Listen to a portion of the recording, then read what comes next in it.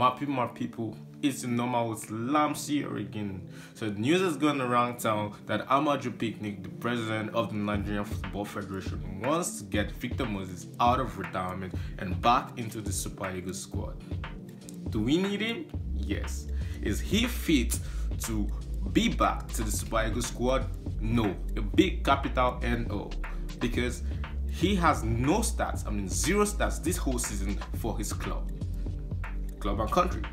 Now, if he comes back, it means that he's going to be in the squad for the AFCON this year, in 2019 in June, which shouldn't be at the moment because he's not playing anything. In fact, what he needs to do is try and get a club this January to save his season.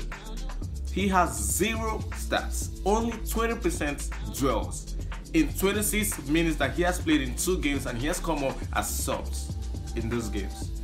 So why is Pinick trying to do this? He's gone. Let's there be spaces. Let's keep the space for those younger players. We have players like Henry Onyekuru, we have Kalu, we have Iwobi, we have players that can fill that spot without us missing him. In fact, we don't have good memories of Victor Moses from the last game that he played for us.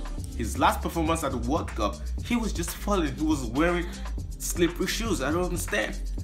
So we don't have good memories of Victor Moses, and you want to bring him back? Why? For what? We don't need it. So guys, what do you think? Do you think Victor Moses should come back to the Nigerian squad? Or do you think that he's going to be a good option, a good addition to the squad back again? Or should we just let him go? Tell us what you think in the comments below. Don't forget to like and subscribe for it to always remain your outfit for the game.